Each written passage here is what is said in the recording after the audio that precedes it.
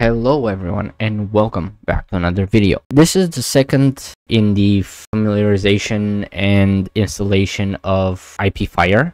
What we're going to do right now is we're going to be logging into the IPFire interface and we're going to be getting ourselves familiar with the user interface for it. If you remember when we were setting up the IP for the green zone, this is going to be the local interface for our firewall.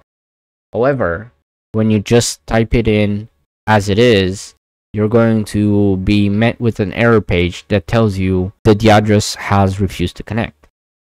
If you go into the documentation, you're going to see that you actually have to add port 444, and you're going to be met with another error that basically tells you you're speaking in plain HTTP to an SSL-enabled server port. For you to gain access to the GUI, you actually have to type HTTPS column // and then the address of the green interface column 444, which is a secure port. And then we're going to press on enter, and now you're going to see that we are actually connected to something. Obviously this connection isn't private. That's okay. We're going to continue, and it's going to give us the login box. If you remember, during install it gave us two users to create. One was root and one was admin. Root does not have GUI privileges, so you're going to have to log in with admin and whatever your password was, and then click on sign in. We are met with the homepage of IPFire.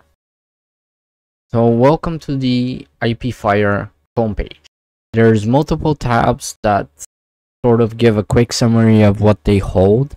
And what we're going to do right now, we're just going to go through each and every one and sort of get a little bit more familiar with the system. Under system, you have home, mail service, SSH, backup, GUI settings, system information, hardware vulnerabilities, shutdown, and credit. Home is the dashboard. Mail service is any SMTP, sort of like a mail notification system if something goes wrong. SSH access is pretty self-explanatory. It's just allowing SSH to your gateway. Backup is, do you want to create a backup for the logs, backup for the system, and then obviously restore from said backup. Under GUI settings, it's a very limited page where you have the choice whether or not to display the host name, which is basically this part right here. If you want to have active refreshing, the Ajax speed meter is this little guy right here. I personally like it, so I leave them on, and then if something goes wrong with IPFire, you can have it make a sound if it disconnects or connects. Under system information, it gives a detailed profile of what the system is running on. In my case, it is running on kernel 6.1, and the system information is several cores of E5 2695 V2 at 4 GHz. I thought that the system information would be a little more complete, but oh well, it is what it is. Hardware vulnerabilities is actually a pretty interesting tab. It tells you what vulnerabilities your system is affected by and whether or not it has been mitigated. In my scenario, because everything is virtualized, most of the mitigations are already applied from the hypervisor. But for you, it might be a little different, and I think all you have to do is just install the mitigation packages from here, from IPFire PackFire. And the next one is shutdown and credits. Shutdown is 3 menus where you either shut down, reboot, or you reboot and you do a file system check. And under credits is basically a list with all the programmers that have contributed to the development of IPFire.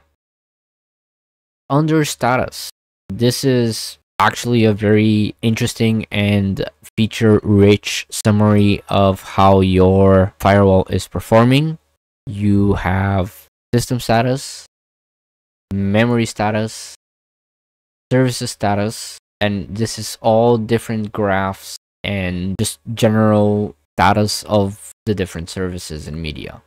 If we go under media, it's gonna show us smart information for medium storage that we're working with. Because I am on a virtualized hard drive, you're not really going to see anything outside of VMware Virtual ID hard drive with some generically generated serial number and IDs. If you are running this off of a physical hard drive, this will properly read whatever your hard drive is running with. And continuing down, we have external network status. It gives us a graph with incoming and outgoing traffic and a little bit of DHCP information. We have the internal network information for the same thing, incoming and outgoing, other VPNs, hardware graphs, connections, net traffic, so on and so forth. You can get a pretty good idea of how well it is summarized under this whole tab with the status. It's actually pretty well done. If we go under network, now we have a couple of different tabs. We have zone configuration. This is where our different zones can be assigned VLANs or native, and then they can be also bridged if this is what we want to do. Under domain name system, this is where we can do additional DNS servers. This is not dynamic DNS, please don't confuse it. This is just for the uplink DNS resolution servers. Something that also impressed me really is that it has a web proxy basically built in. I haven't really played with it yet, but it is very interesting for me to see how it works, and we're probably going to explore that into a video further down the line. You have URL filters, which are very option rich and probably has a little bit of learning curve, but just giving it a quick sort of a bird's eye view. It's basically all the categories that you want to block, custom blacklist. It's not as point and click as it is with pfSense and pfBlocker NG. There is a little bit of extra work that needs to be done over here to get it properly and to work the way you want it to. But I am sure that once you learn how it works, it won't be that much of a problem. Continuing down, we have update accelerator. When I was reading the documentation on it, it wasn't really clear to me exactly how it works.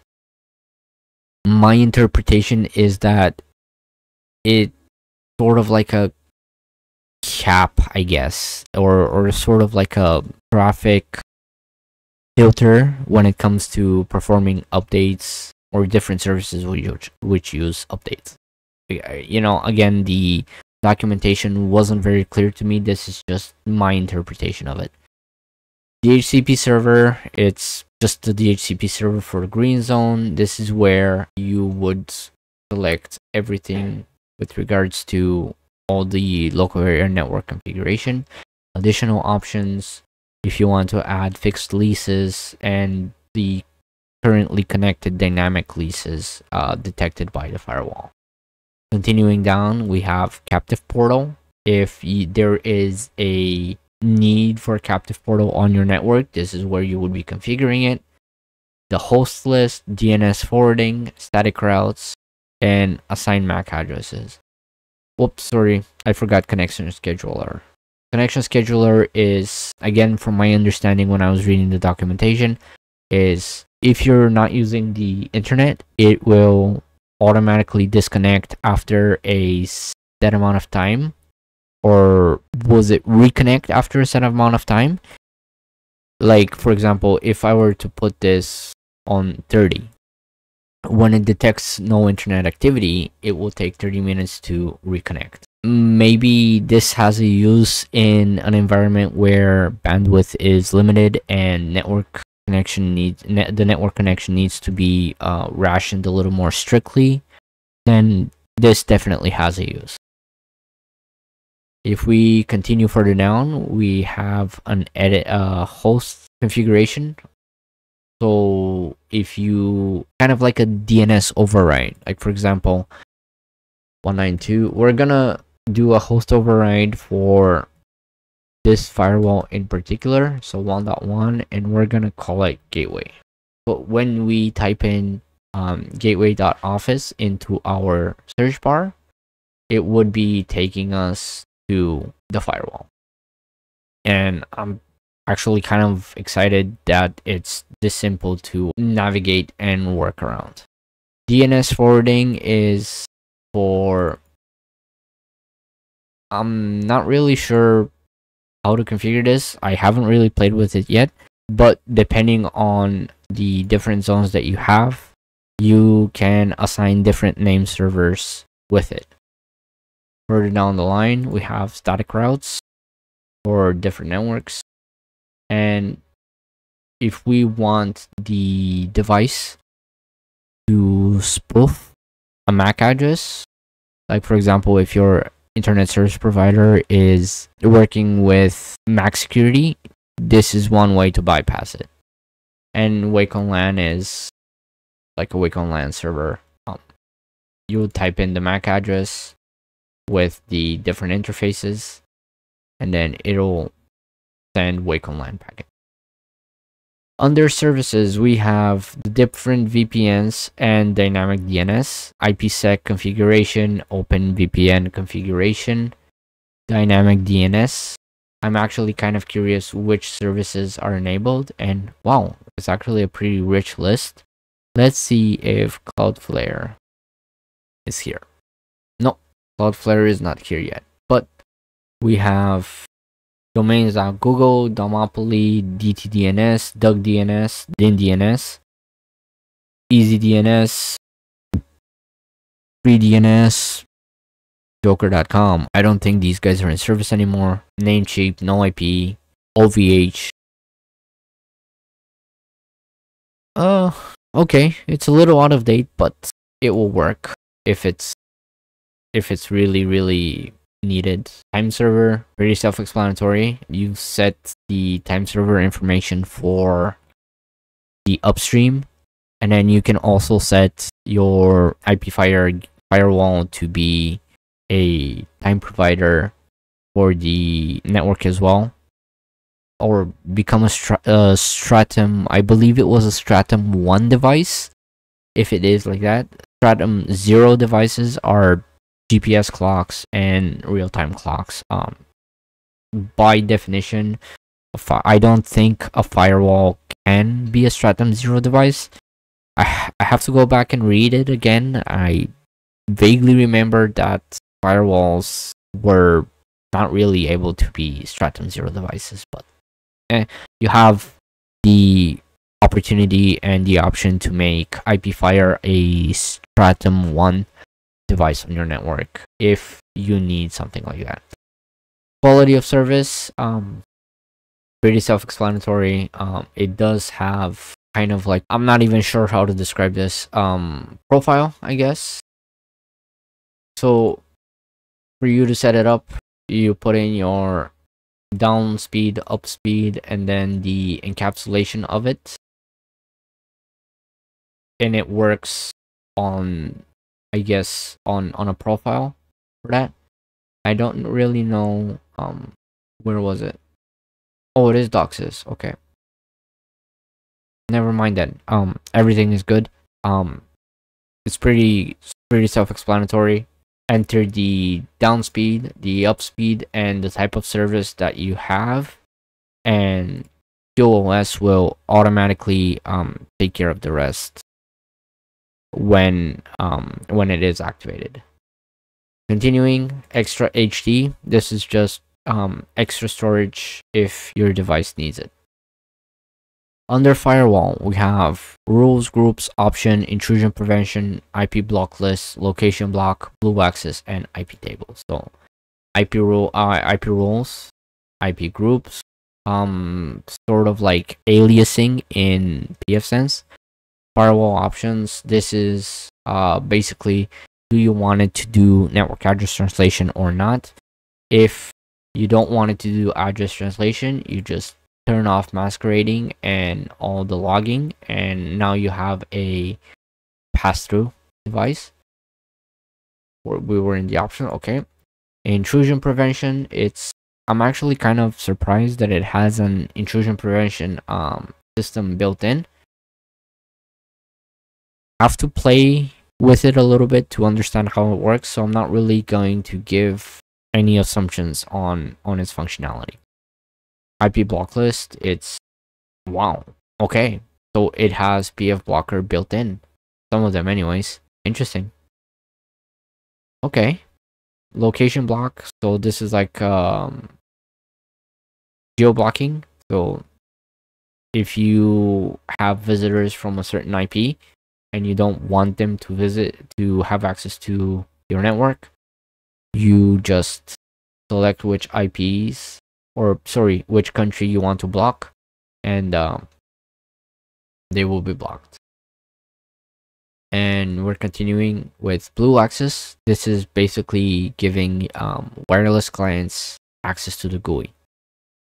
IP tables are pretty self-explanatory. It gives you a summary of the IP tables that are memorized into the device. IPFire. This is where it gets a little interesting. This is the package manager for the system, and if you want to install any different add-ons, it's actually a pretty comprehensive list. It's fairly populated. I think it's just under 100 packages. Most of them maybe not necessarily for home use scenario, but you do have the option to install it. When I was scrolling through, I saw that you have a watchdog, you have Zabbix Agent 6, kind of out of date. I would prefer to see Zabbix Agent 6.4. Transmission Agent, Traceroute. You have a Tor Tunnel, I believe. I haven't really played with it. TFTPD, Telnet server, different tunnel applications. Spice client, or sorry, Spice server. The Spectre and Meltdown checker, and other add-ons which will definitely be useful if you had the utility to do them. Don't forget that you also have the option to install add-ons via the command line interface or the console interface as well. And finally, the tab that we're going to be looking at, I'm not really going to go through them, all of them. This is already a 15 or 20-minute video, but it gives you, in the logs section, you're going to see the different logs for the firewall. We're just going to look at maybe 3. We don't have any error messages. Let's see if we have firewall logs. Yes, we do. We have a couple of things that were blocked. And let's take a look at IPS logs. Should be empty. We didn't have anything. URL filter logs. We don't have URL filter enabling. And then some system logs. And that's pretty much it for the walkthrough. Thank you for joining me on this one. I will see you guys in the next one.